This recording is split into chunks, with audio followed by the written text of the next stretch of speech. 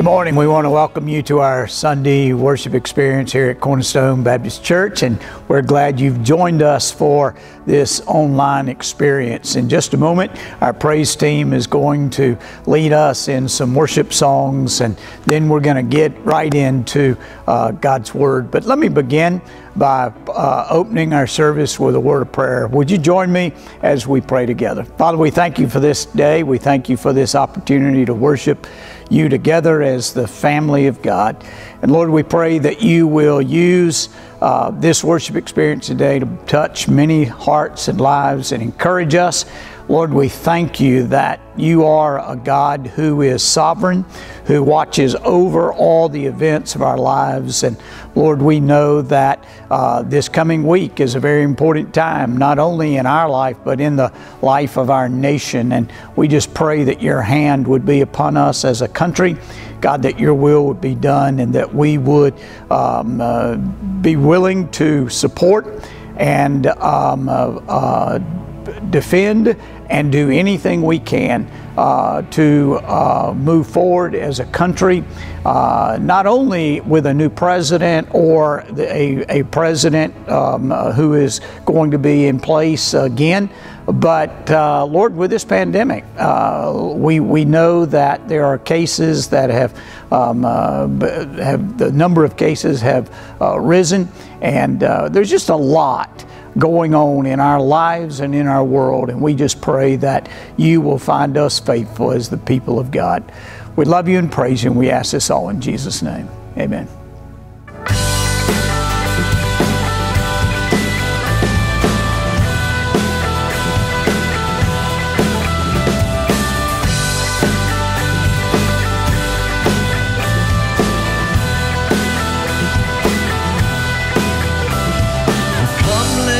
Worship our King. Come, let us bow at His feet.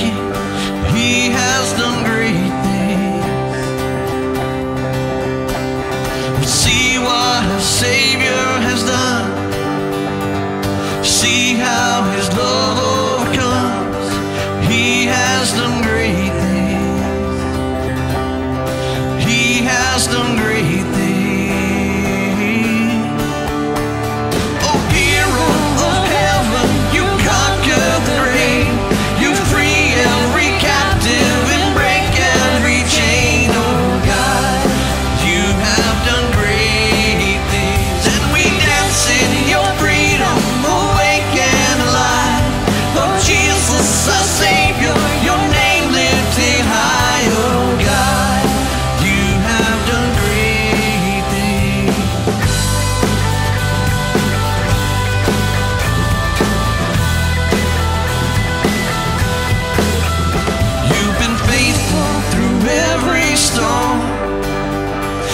Be faithful forevermore. You have done great things, and I know you will do it again. For your promise is yes and amen. You will do great things. Yes, God, you do great things. Oh, hero of heaven, you conquer the grave. You free every captive and break every chain. Oh God, you have done great things, and we dance in your freedom, awake and alive.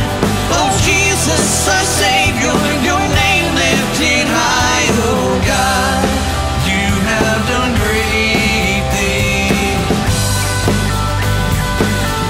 Hallelujah.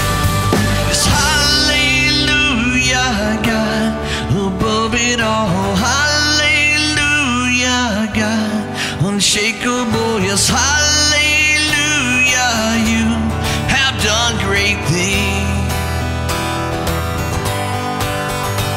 Yes, hallelujah, God, above it all. Hallelujah, God, unshakable. Hallelujah, you have done great things.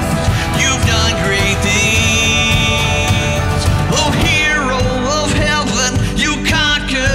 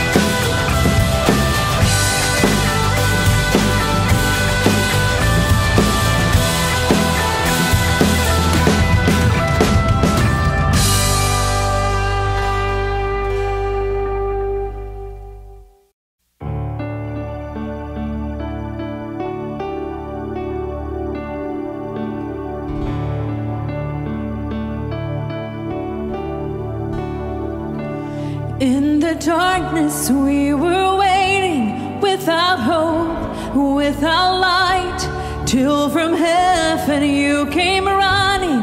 There was mercy in your eyes to fulfill the law and prophets. To a virgin came the word, from a throne of endless glory to a cradle in the dirt.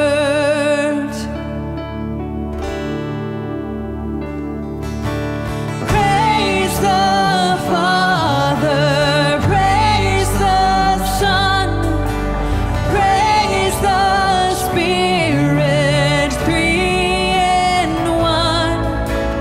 God of glory, majesty, praise forever to the King of Kings.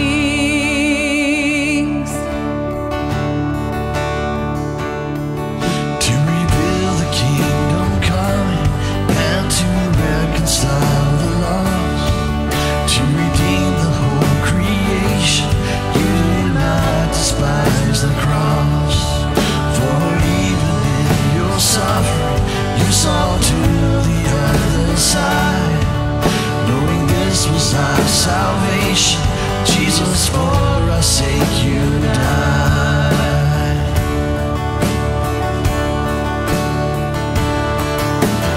Praise the Father, praise the Son, praise the Spirit, three in one.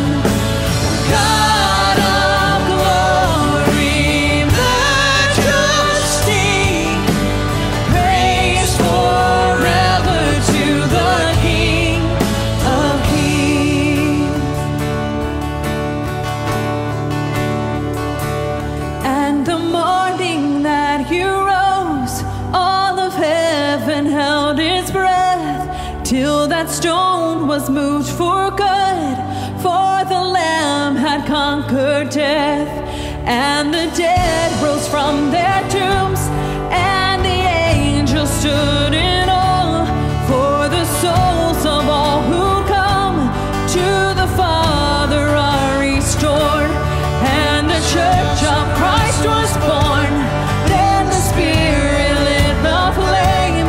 Now this gospel truth of old, it shall not kneel, it shall not faint. And by His blood and in His name, in His freedom I am free. For the love of Jesus Christ, who has resurrected me.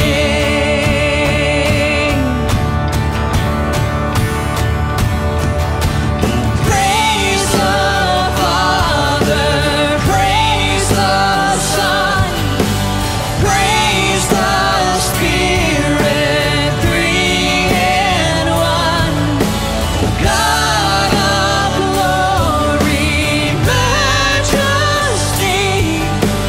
praise forever to the King of Kings. Oh, praise the Father, praise the Son, praise the Spirit, three in one. God of glory, majesty, praise forever to the King of Kings. Oh, praise forever to the King of Kings.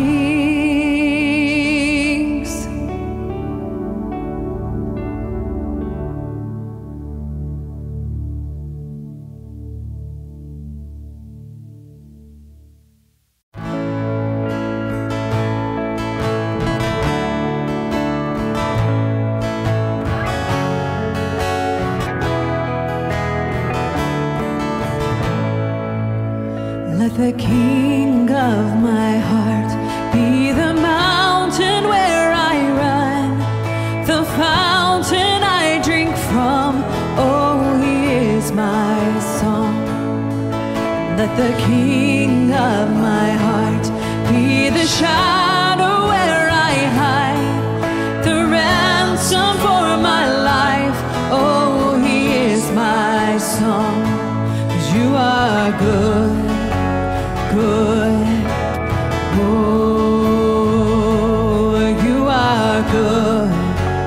good. Oh, 'cause you are good, good. Oh, and you are good, you're good. Oh, let the King of my heart be the wind inside my sails, the anchor in the waves. Oh, he is my song. Let the King of my heart be the fire inside my veins, the echo of my days. So here's my song, 'cause you are good, you're good. Oh, you are good, good. Oh, you are good, you're good. Oh, you are good, you're good. Oh. You're never gonna let me down. You're never gonna let me down. You're never gonna let me down. You're never gonna let me down. You're never gonna let me down. You're never gonna let me down. You're never gonna let me down. You're never gonna let me down. 'Cause you are good, you're good. Oh, you are good, you're good. Oh, 'cause you are good, you're good. Oh, 'cause you are good, you're good. Oh,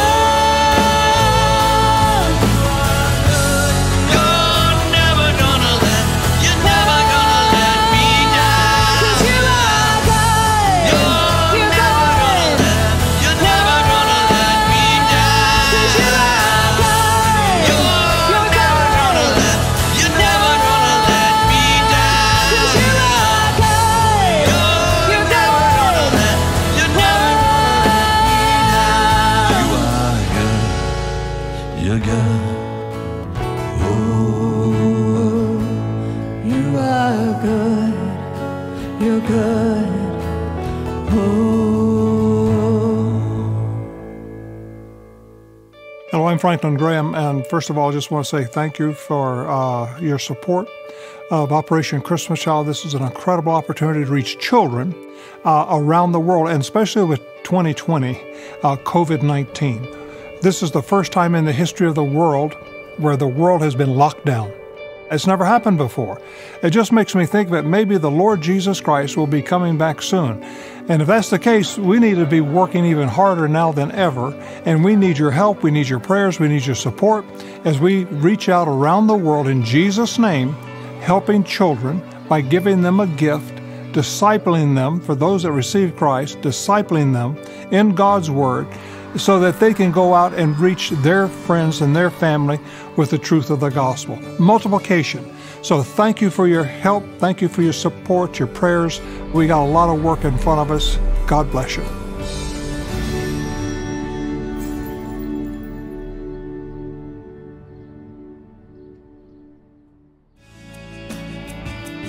Let's have a moment of giving our tithes and offerings as an act of worship, as we usually do. You can give online by clicking the link below this video, by visiting cornerstonegso.org, or by texting the word GIVE to 336-565-7577. If giving online is more of a nuisance than a convenience for you, you can always mail a check.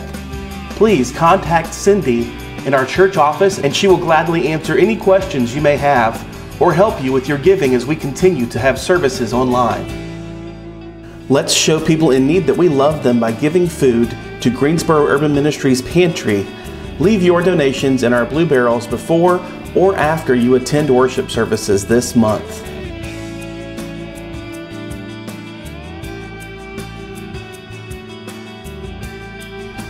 Well, let me invite you to take your Bibles and open them to 1 Thessalonians chapter 4.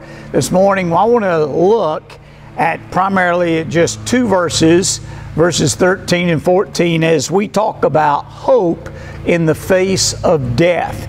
2 weeks ago, for 2 weeks in a row, I conducted funerals for people related to our church. And, you know, I find it interesting that when I've attended a funeral of a believer or led in the funeral of a believer, that it's both a sad and yet a joyful experience, because the believer knows that this life is not all there is. However, I've led some funerals where the person showed no evidence of being a Christian, and having been the one to lead in that service, I can tell you that is a sad and very difficult task for any pastor. Friend, you can tell if a grieving family who has lost a loved one is a Christian or not. I can generally tell by the way people weep whether they have hope or not. You see, Christians weep with sadness, but they also weep with joy. Our hearts are broken, but we have hope that this is not the end, that death, the experience of death, is not final. That's the reason that we can call a believer's funeral service a celebration. We celebrate the life they lived and the hope that we have in the resurrection of Christ and our resurrection as a result of His resurrection. Friend, the centerpiece of Paul's instruction to the Thessalonians concerned the imminent return of Christ. The context of both letters, 1st and 2nd Thessalonians, reveals that the Thessalonians' belief was that Christ would come in their lifetime. But Jesus was not coming as quickly as these believers expected, and they were undergoing severe trials and persecution.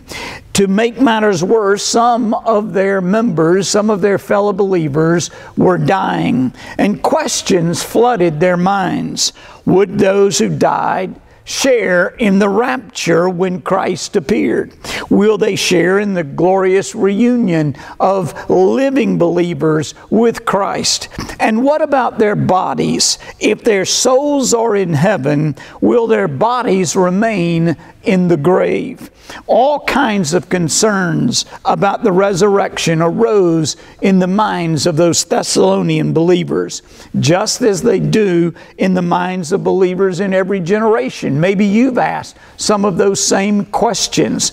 Well, I hope today that the Holy Spirit can use me to answer some of your questions. So let's look. Paul reassured these Thessalonian believers that their family members, their friends, those fellow believers who had already died would definitely be resurrected and take part in the rapture when Christ appeared. So they were not to grieve as others who have no hope.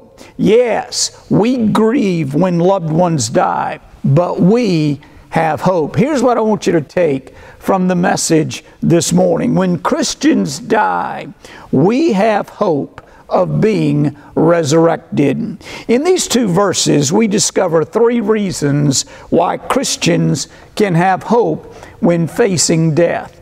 First of all, we know ahead of time what happens at death. Look what Paul writes there in verse 13. He said, "But we do not want you to be uninformed, brothers, about those who are asleep." Since grief was based on ignorance, Paul comforted them by giving them knowledge about the death of their loved ones. Everyone is curious to know what happens after someone dies. I read about a little boy who wrote a letter to God. He said, "Dear God, what is it like when a person dies? Nobody will tell me. I just want to know. I don't want to do it. Your friend, Mikey." Friend, if you ask some people what happens after you die, they plead ignorance. They say something like, "Nobody can know for certain." But Paul insists that we can. He says, look down in verse 15, "For this we declare to you by a word from the Lord." In other words, this was a special revelation God gave to Paul about death and the rapture.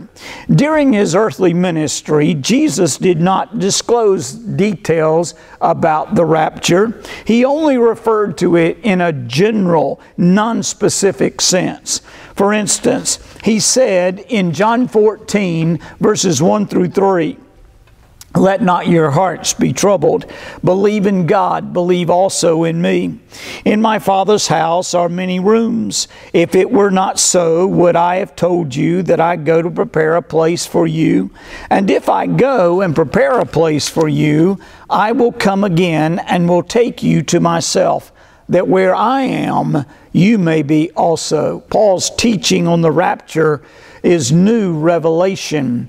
The Thessalonians had apparently been informed about the day of the Lord, the day of judgment, but not about the preceding event, the rapture of the church, until the Holy Spirit, through Paul, revealed it to them. Friend, God's Word is clear what happens to the believer after death. The Christian can look death in the face and be confident that death is not final. One of my duties as a pastor is to teach and preach so that you might be prepared for death. We are all going to face death. When family and friends die, we have to walk them through that ordeal. But we will also face death ourselves. In order to be prepared, we must understand what the Bible says about the reality of death and the hope of the resurrection. You know, we can be confident that death is not final, because the basis of our hope is that Jesus, in His first coming, destroyed the power of death. In His second coming, He will bring about resurrection.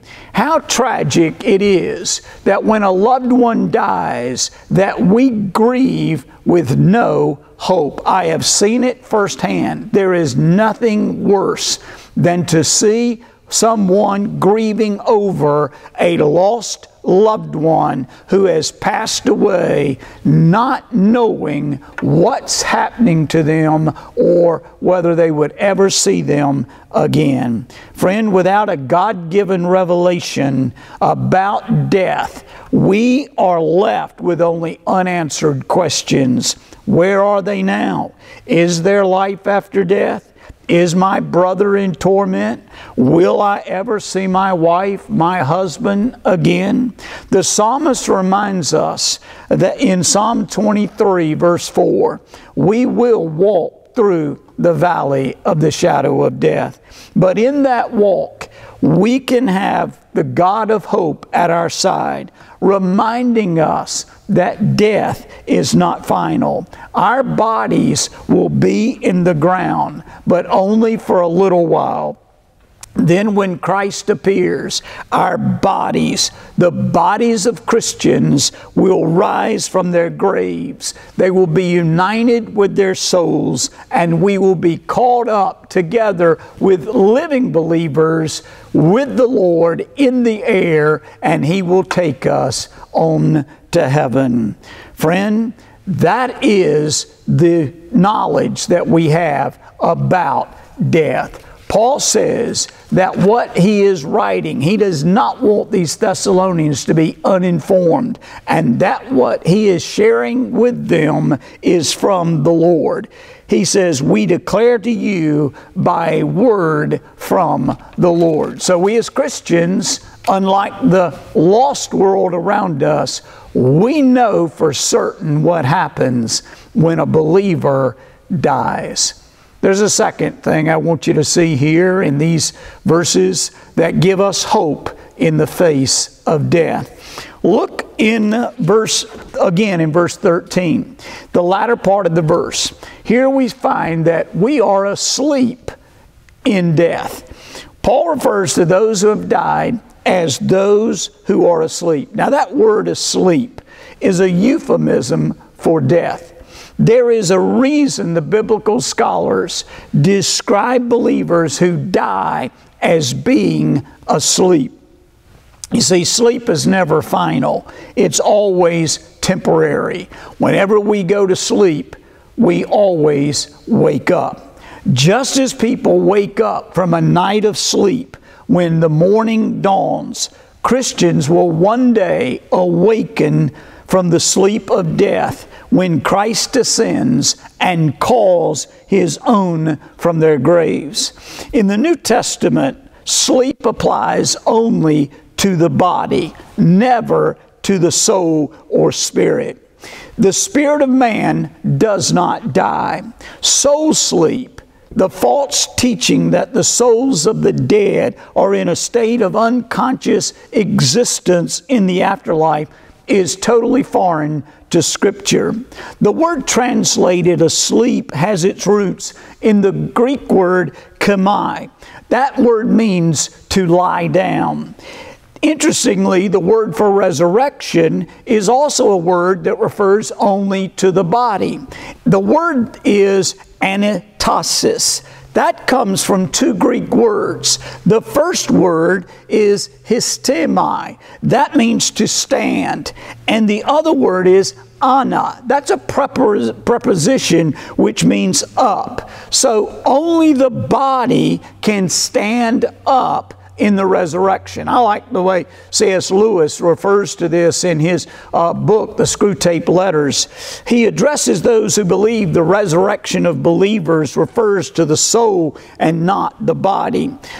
Lewis asks, what position does the soul or spirit take when it lies down in death? Or what position does it take when it stands up in resurrection? To believe in soul sleep, you must explain how a soul can lie down and then stand up. So asleep refers only to the body. In 2 Corinthians chapter 5, verse 8, Paul wrote, he would rather be away from the body and at home with the Lord. In Philippians chapter 1, verse 23, Paul expressed his desire to depart and be with Christ, for that would be far better. Friend, those statements teach that the spirit of believers, our souls, go consciously into the Lord's presence at the moment of death. For how could unconsciousness be far better than conscious communion with Jesus in this life? The spirits of dead believers are in heaven. I want you to be encouraged today and comforted by the fact that if you've wondered where your loved one is who has died maybe just recently or some time ago, and you've often wondered, where are they now? I want you to be comforted with the truth and the reality that your loved one is presently in the presence of God. The spirit of dead believers are in heaven. We know that because Jesus promised the repentant thief on the cross. In Luke 23, verse 43, He said, truly I say to you, today you will be with me in paradise. So when Christians die, their bodies go into the grave, but their spirits, their souls, go directly into the presence of God. They are presently with God and will come back with Jesus at the time of His coming.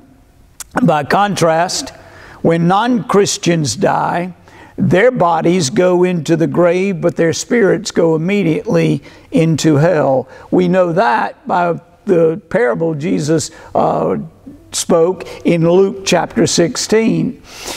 So at death, you don't stop existing. Your physical body simply goes to sleep, but your soul continues to exist in heaven. One day, our bodies will be united with our souls in a glorified form. But for now, the dead Christian's body sleeps until God awakens it at the resurrection.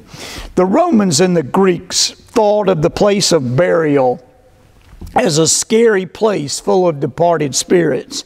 It was Christians who changed the whole idea of the grave being a scary place.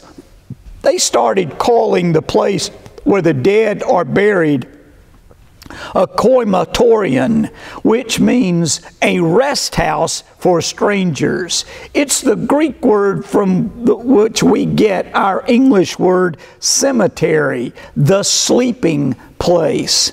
This metaphorical use of the word asleep is appropriate because of the similarity in appearance between a sleeping body and a dead body.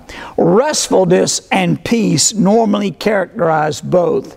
You hear people say, I've stood in funeral homes and looked and listened as people, especially a family member, will look down into the casket of a loved one and they'll say something like, "Doesn't she look so peaceful?"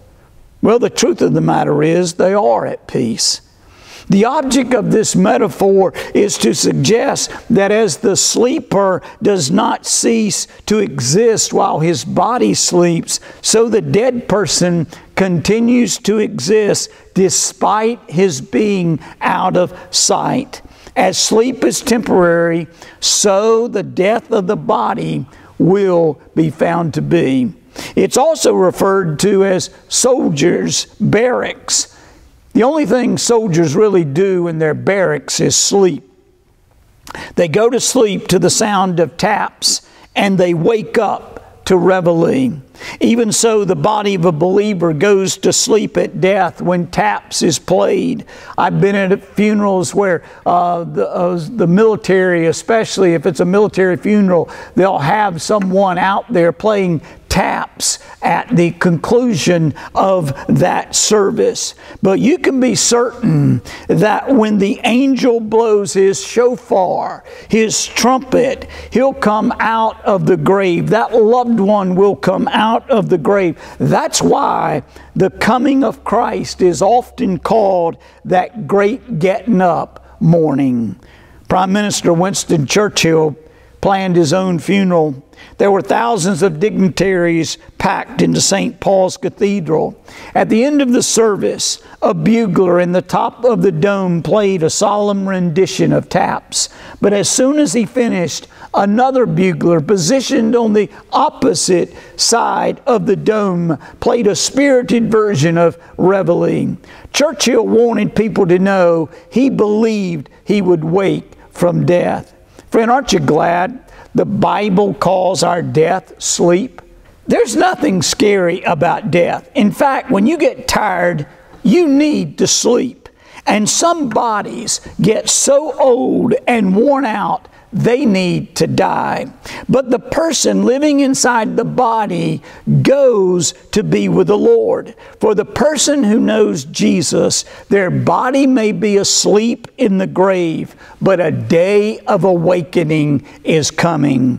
The Thessalonian Christians, therefore, had every reason to be hopeful and optimistic.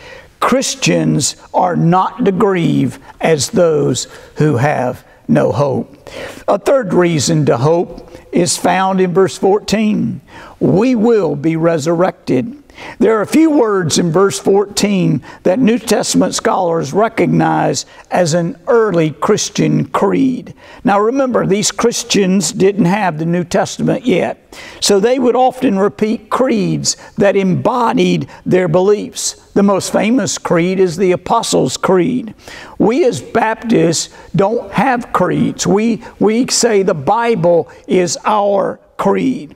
A creed usually begins with, "We believe." Well, here is the earliest Christian creed right here in this verse, verse 14. Paul says, "We believe that Jesus died and rose again."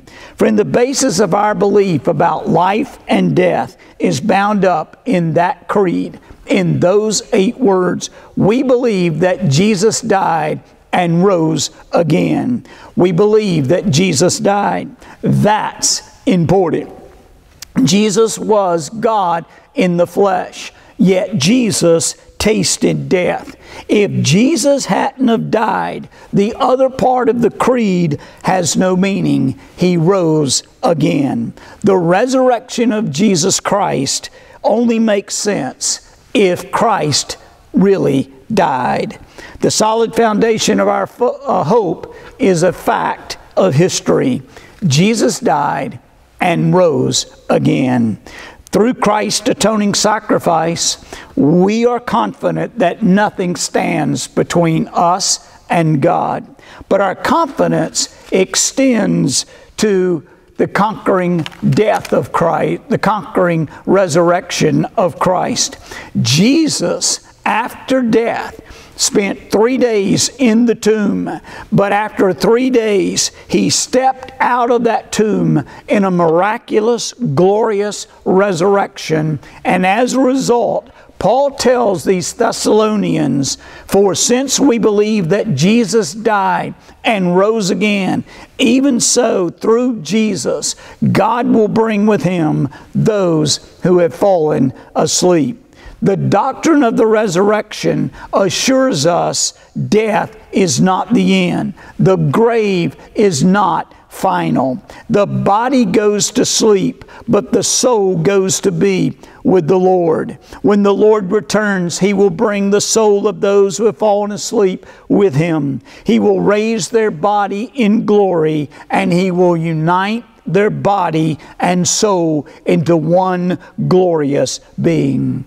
Friend, to be absent from the body is to be present with the Lord. But while our souls are present with Christ, our bodies will lie silent, sleeping in their graves. That physical part of us will be miraculously raised and transformed on that day when Christ appears. So Christ's death and resurrection provide for our complete salvation, soul and body, physical and spiritual. That is hope beyond the grave. Chuck Swindoll shares how when he was a kid growing up in Houston, his family lived across the street from a man and woman who married later in life. Mr. Roberts was a wonderful, doting husband who loved his wife deeply. Mrs. Roberts found great joy in the man of her dreams. A sudden heart attack took Mr. Roberts from her, plunging Ms. Roberts into a dark, bottomless hole. In the weeks following the funeral, Mrs. Roberts visited her dead husband's grave every day. There at the graveside of her departed husband, she spent hours talking, crying, seeking solace, grasping for some kind of connection with her departed mate. Instead, her despair deepened, for she had no personal relationship with Jesus Christ, no firm basis for hope beyond the grave. Her futile attempts to reconnect with her departed husband only further confused her and deepened her hopelessness. One day, Chuck Swindoll's mother took a batch of warm cookies and a pitcher of lemonade across the street where she was going to visit Mrs. Roberts. Before she left the house, she asked her son, Chuck, to pray that Mrs. Roberts would be open to what she was going to share with her. That afternoon, Mrs. Roberts embraced the truth of Christianity. Because Jesus rose from the dead, death doesn't have the final victory. With Mrs. Swindoll visiting with her in her home that day, Mrs. Roberts gave her heart to the Lord Jesus Christ. But that didn't stop her from continuing her trips to the cemetery. In her graveside visits, she had noticed people weeping over and talking to code marble slabs, trying in vain to recapture the lost relationship with their loved one, as she herself had tried to do. She understood their despair, but now Mrs. Roberts held a truth those people desperately needed.